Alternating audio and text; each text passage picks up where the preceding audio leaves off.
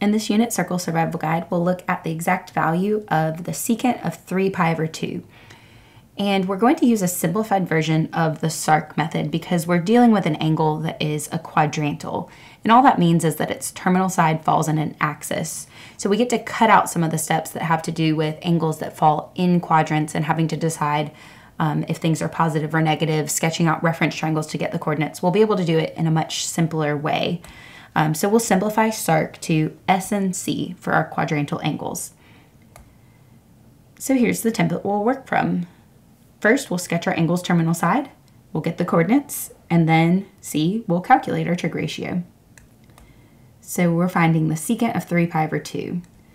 So let's go ahead and sketch our angle. It's in radians and it's a positive angle, so we'll rotate counterclockwise.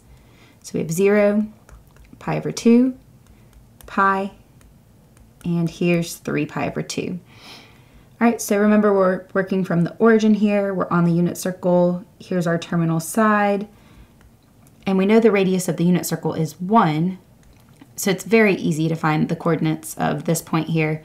We move down a unit. So the coordinates we'll work from are 0, -1. All right, and now we can calculate the secant. So remember the secant is just the reciprocal of cosine. And on the unit circle, the cosine is the x coordinate. So the secant ratio must be 1 over x. Okay, so as we try to calculate here, x is 0, so we have 1 over 0, which of course we know doesn't work. That means it's undefined, and so our exact value is undefined.